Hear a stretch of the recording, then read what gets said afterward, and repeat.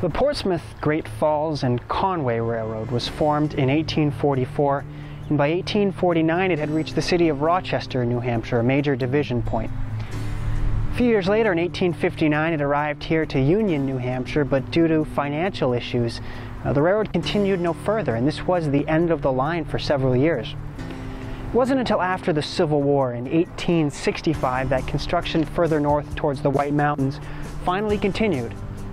And in 1870, the line was leased by the Eastern Railroad. Of course, in 1890, the Eastern Railroad itself was leased by the Boston and Maine, who operated this line as their Conway branch, and that's the name that it's still known as today. The original station here in Union, New Hampshire was constructed about 1854, right before the railroad arrived. But this station, the later version, was constructed in 1911. This station served as a stop not only for local passengers and residents, but also for those out of city to come and enjoy the natural beauty of this area and the many lakes and ponds here in Wakefield. On September 14, 1956, the agency here at the station was discontinued in a letter from the Boston and Maine, which outlined that the continued existence of the station was being sought, and if it couldn't be preserved, then a small shelter platform would be provided by the Boston and Maine. Thankfully, the building was not demolished.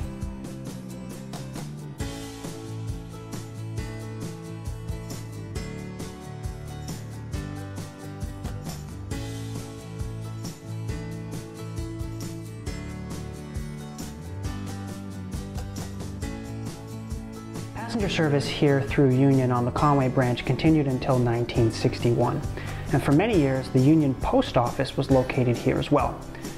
Today the train station, the freight depot, and blacksmith shop up on Chapel Street are owned and maintained by the Wakefield Heritage Commission and beautifully preserved. They have on permanent display here many railroad artifacts, photographs, as well as a few pieces of rolling stock. One of the best parts of this museum in the freight house is a beautiful period authentic 1909 HO scale layout, which is modeled on Wakefield, New Hampshire during that period of the Boston and Maine's operations.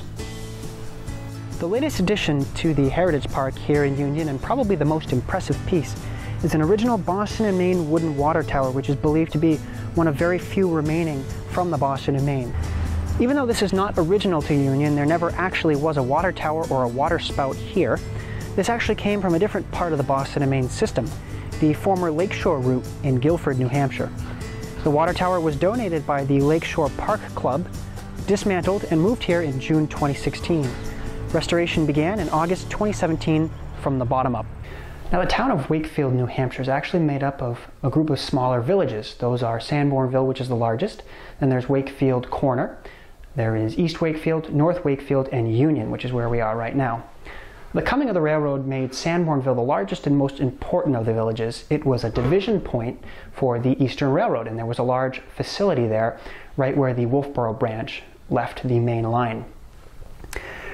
Now, Wakefield is also home to a number of ponds and lakes that span the town. A few of them actually span the Maine border, including Great East Lake. And that made Wakefield an important place for ice production. Back in this period of time, there was no electric refrigeration. And so towns that had many ponds and lakes harvested that ice and then would ship it to larger places like Boston. Now, Wakefield itself would actually see as many as 20 train cars a day heading out to market in these specially insulated boxcars which would carry this ice. Later on, that industry, of course, went away as refrigeration came in, but that was one of the large reasons that Wakefield became an important spot on the Boston and Maine. Additionally, there were as many as 25 trains that passed through here on these tracks every day. Things are a little bit quieter now. Of course, the Wakefield shops up at Sanbornville burned down around 1911, and the division point was moved to Dover. So the area did lose a little bit of its railroad importance. But today, these tracks here are still in regular use by the New Hampshire North Coast Railroad, who hauls aggregate from Ossipee to Boston, as well as propane, steel, and some other traffic as well.